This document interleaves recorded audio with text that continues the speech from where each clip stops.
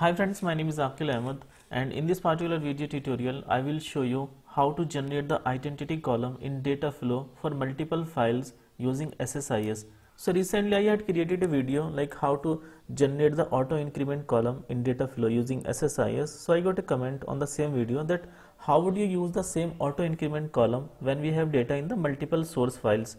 So we should continue the identity value from the first file onto the next one without resetting the value. So suppose if I have multiple files, then the auto increment column, the identity column value, that value should be auto incremented, that should be merged with the previous file and it should not be reset.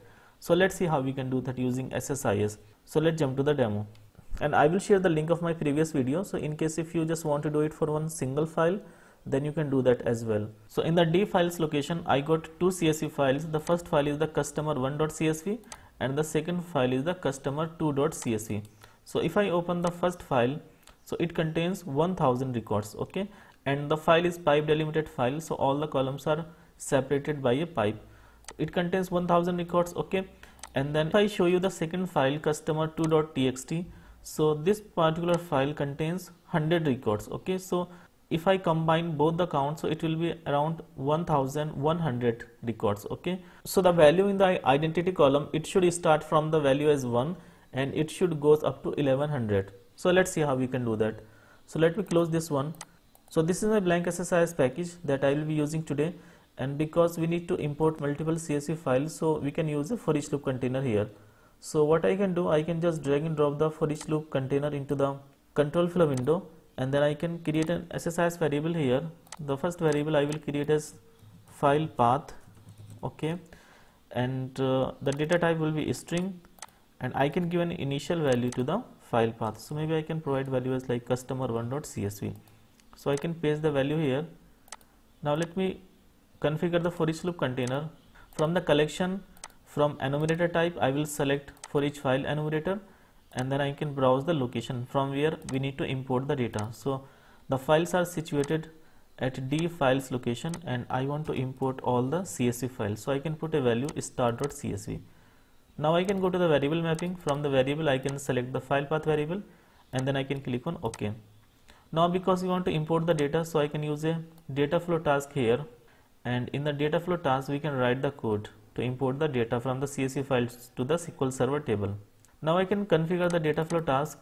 Because our source is a CSV file, so I can just drag and drop the flat file source into the data flow task, and then I can configure the flat file source here. Click new to create a new flat file connection manager, and then I can browse the source file. From the file type I will select CSV file, I will select the file, click open. If I click on the preview, so I can see the data. So data seems good here. I can click on OK. OK. Now I want to add a new column into the data flow, and maybe I can call the column as RN, okay. And because we need to increment the value of the column, so maybe we can use the script task to do that. So let me just drag and drop the script task into the control flow window. It will be used as a transformation, so I can click on OK. Now I can connect the flat file source with the script component, and I can configure the script component. I need to click on input and outputs. I can expand the outputs, and from the output columns I can click on add column, so that I can add a new column here, and the new column will be called as RN. And if you check the data type, so the data type is 4 byte signed integer, so which is perfectly fine to hold the some numeric value. So now I can go back to the script, and I can click on edit script, so that the script editor window can be opened up, and I can write my code there. Alright, so this is opened. So here I can write the code at process input row, but before writing the code here, what I can do, I can just declare an int variable here, int I equal to 0, okay. And then what I can do, I can just set the value of rn row.rn equal to I plus 1, and then I can increase the value of I with I plus 1, I equal to I plus 1. So this is the just 3 lines of code which can actually generate and assign the value to a auto increment column RN, okay. Now I can click on file, exit, I can click on OK. Now because we need to insert the data to a SQL Server table, so we can use an OLEDB destination here, and I can connect the script component with the OLEDB destination. I can right click, click edit, click new. So we can make a connection. We already have a connection to the test database, so I can select this connection and I can click on OK. From data access mode, I can select table or view fast load, and then I can click new to create a new table here. I can call my table as test, and now you can see in new column here rn of type integer, and this rn column will hold the new identity value that is generated from the data flow task. Now I can click on OK, and then I can click on mappings to make sure that all input columns have been mapped with the destination columns, and then I can click on OK. Okay, so now we need to make the flat file connection manager dynamic. So I need to right click on it and go to the properties, and from here we need to go to the expressions, and we need to set the connection string property from the SSIS variable file path. So I can just drag and drop it, and I can click on evaluate expression, click OK. Okay, so now what will happen that when for each loop container will run, it will get the latest value of the CSV file, and that value will be assigned to the file path, and then for each file the flat file connection manager will change to that particular file. So if I execute the SSIS package now, then it will generate the identity value rn, but it will be reset for every file that it will load. Okay, so for example, right now I ran the package and it has loaded the data from 2 CSV files, and total 1100 records should be imported. But if you will check the data for the rn column, then you will see first it loaded 1000 records, so the rn value should be from 1 to till 1000, and for the second file which contains the 100 records, the value might be resetted, so it will restart from 1 to 100. So let me open the test table and see how the data looks like. So I can write a new query here, and I can write a query select star from test.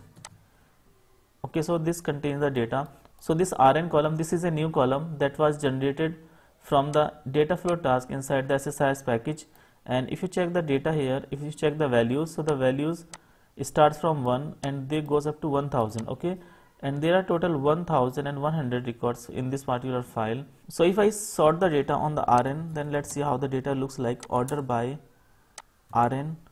Okay, so you can see the duplicate data here, like 1 is duplicated, 2 is duplicated. Okay, so I think the first 100 record they should be duplicated. Yeah, so that's why after loading with the first file 1000 records, it restarted the value for the second file, like from 1 2 3 4. Okay, but what we want is that the rn value should not be restarted, and if we imported first file which contains 1000 records, then when the second file will be imported, the value of the rn should continue, like after 1000 it should be like 1001, 1002, 1003. So the value should not be reset. So let's see how we can do that.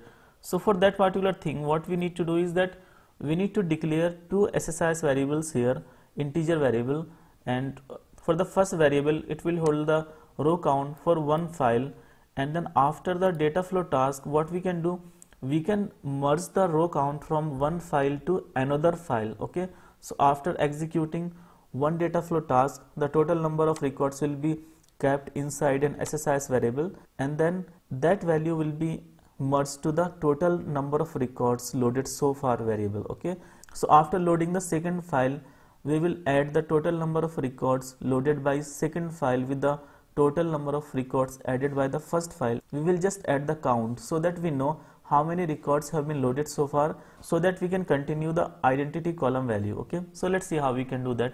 So let me just declare two variables here. The first variable I will call it as row count.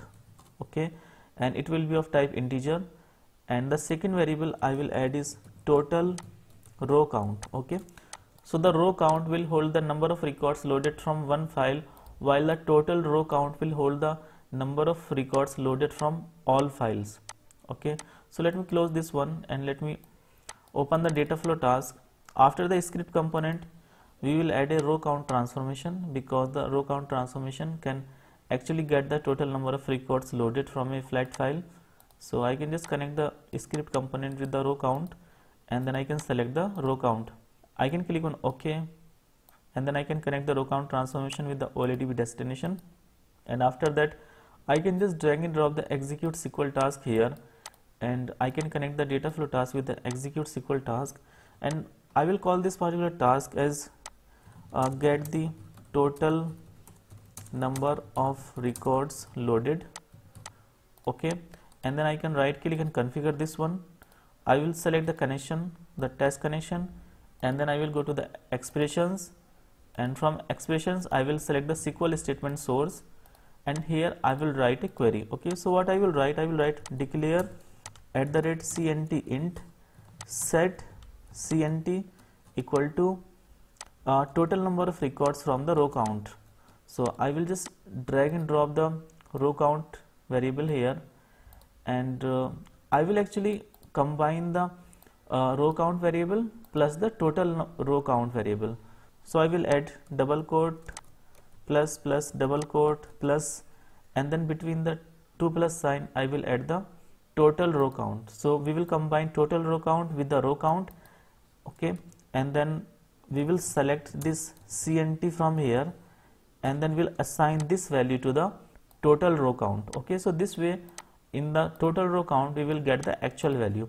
And now because the total row count and the row count, they are of type integer, so we need to typecast them to the string here. So I can just write dt underscore wstr comma 12, and similarly I can copy this one and I can paste it here. Okay, and then I can click on evaluate expression. So this worked fine. Now I can click on OK. Okay, now I can go to the general, and from the result set I will select the single row, because a single value will be returned from this particular query. And I can go to the result set, click add. I will change the result set name to 0, and from the variable I will select the total row count variable. Now I can click on OK.